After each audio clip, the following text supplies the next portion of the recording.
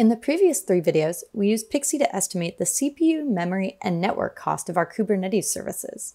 In this video, we'll compute the amortized cost per request for each service. Okay, so what is Pixie?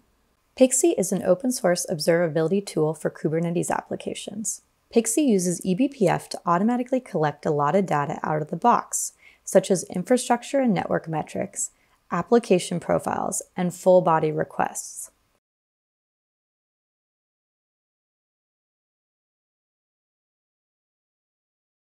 Pixie is a scriptable interface, so you can modify existing scripts or write custom scripts to do the analysis that you're interested in.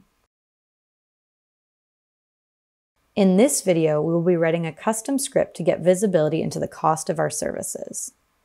So here we have Pixie's live UI, and from this HTTP service map, you can see all the microservices that are talking to each other in my cluster.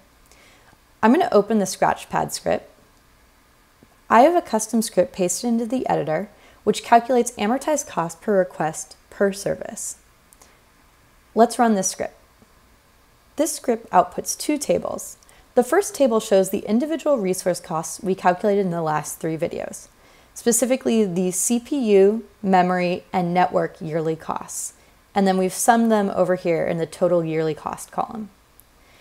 The second table shows the cost broken down by service, along with 2 new columns.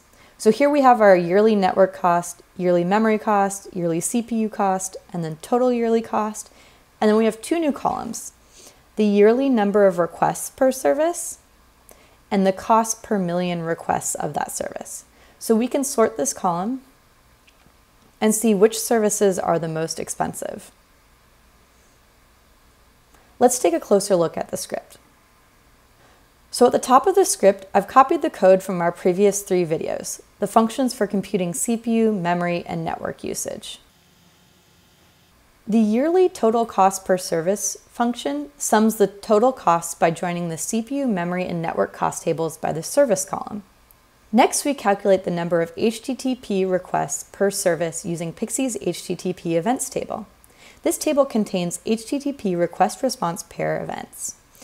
And basically all we're doing is grouping those requests by service and counting the number of requests.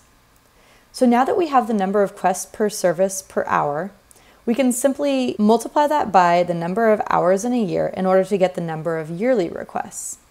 Finally, to get the cost per service, all we're going to do is join the yearly requests table with the cost table, and then we're going to divide the total yearly cost by the yearly number of requests in order to get the cost per request. Now these scripts are all public, so you can try them out by following the link in the video description below.